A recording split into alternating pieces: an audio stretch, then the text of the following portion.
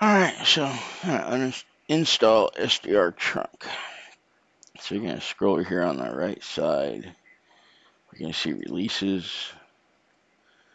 Newest version is 5 beta 3. You're going to scroll down until you see assets.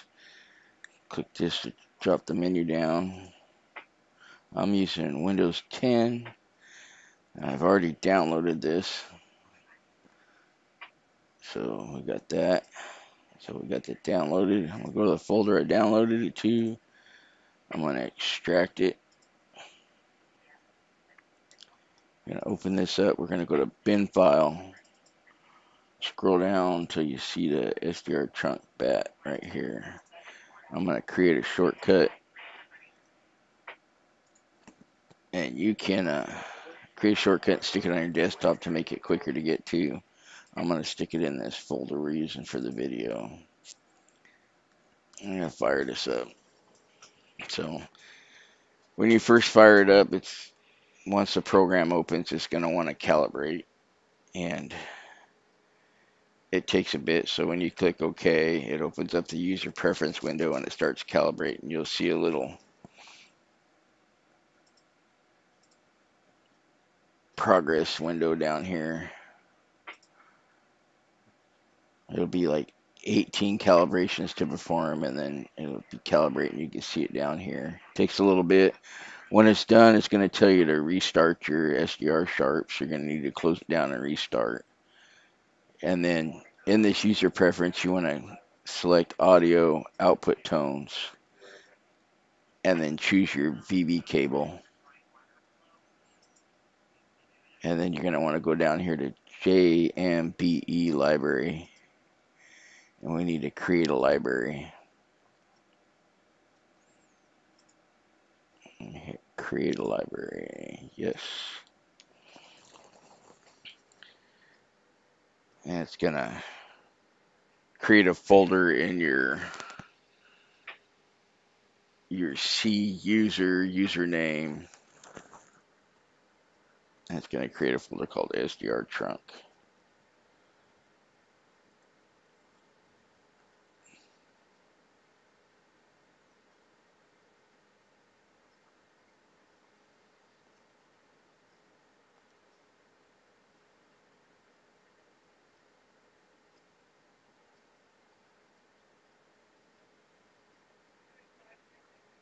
I got really slow internet.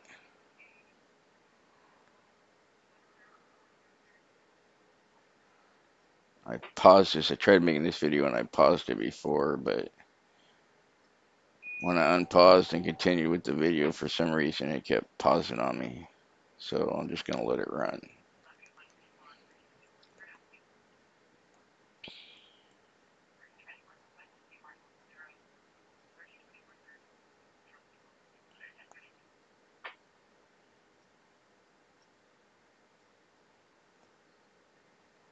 Alright, our library has been created.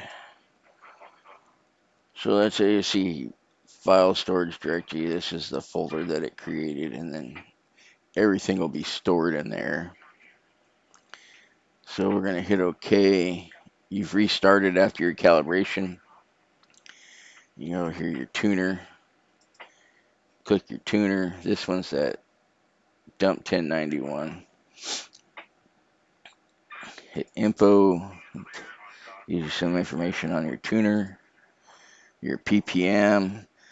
Use like SDR Sharp or something with your dongle and tune into like NOAA weather station. Some people say to use higher known frequencies, but I use NOAA weather station. I know my PPM is +1. I'll set that. And then here's your gain control. It used to come when you first started it, it would be an automatic, which is like gets real dirty overloaded. So it's nice it starts down here at 327. Depending on the day, some days the system's still pretty far from me. Some days 32 gets it. Sometimes I got to go up to like 42 to get it in. But that's your tuner information. Now click on playlist editor.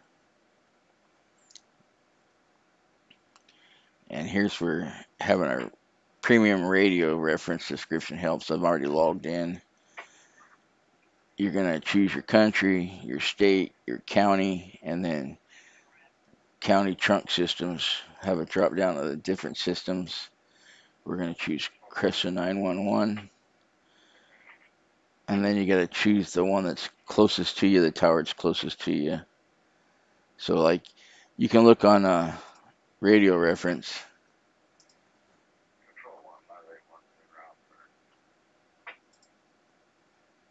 and find your state, county, and your system.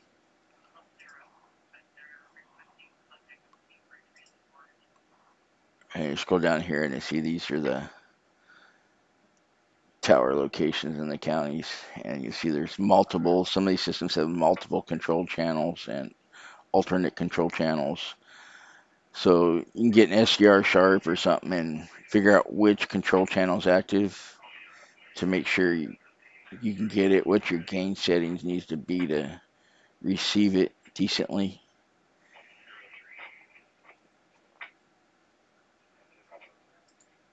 So I know this is the closest one. You see this the control channel. The others are alts. And you got to go down here and you need a new alias list. So you got to create a new alias name. I figured out why it's pausing on me. My hotkey is Shift A. So when I did capitalize Cresta 911, it died on me. So 911.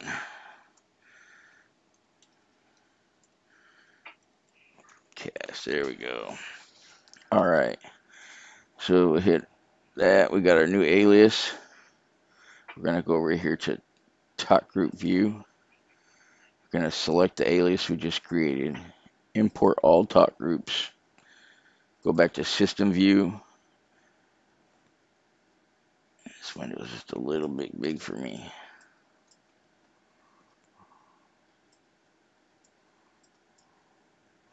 Oh, come on. You don't want to move for me. There we go. This window's a little big for my screen.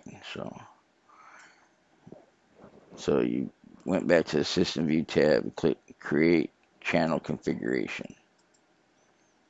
All right, so there's the channel we just created. You can select a preferred tuner, which I only have one that's hooked up for this right now. Hit Save. Hit Play. Hit Now Planning Control. Hit Events. We don't normally do this, but we do it one of this times because of the situation, and sometimes it works out where they just get plus or minus back home. But we're glad to be able to take you go back to Playlist Editor. Yeah, no problem. You go to Aliases. Select your alias you created. Here's all your talk groups.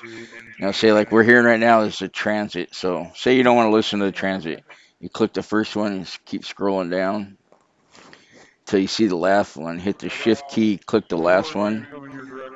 Slide this over to no longer listen. Hit Apply. We'll no longer hear the public transit system. Now, if you want to record some groups, you click on the talk group. You can slide record.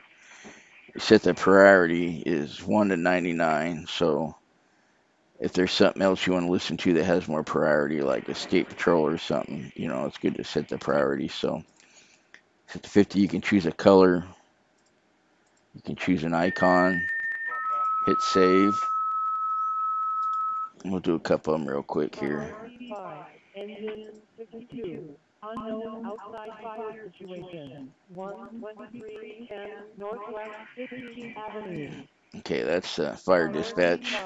Engine 52. Unknown outside fire situation. All right, I'm gonna mute this. All right, so you can set a couple of them up to record. Here's the two main fire dispatches.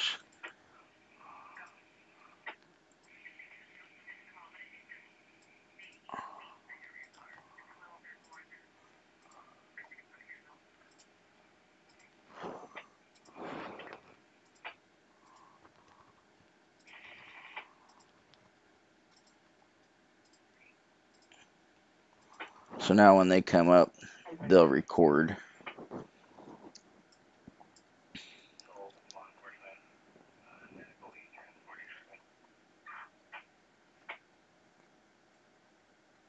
And that's about that for getting it up and running.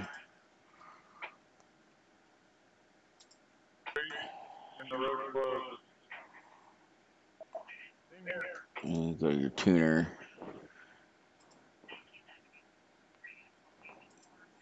Adjust your gain up to where you get a clear signal, but you don't get all this yellow stuff in there.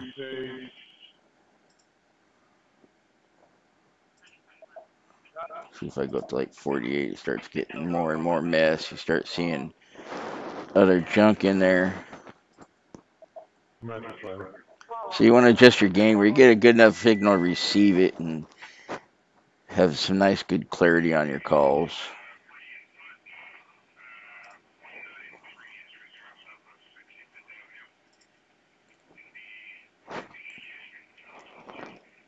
That's it. That'll get you up and running.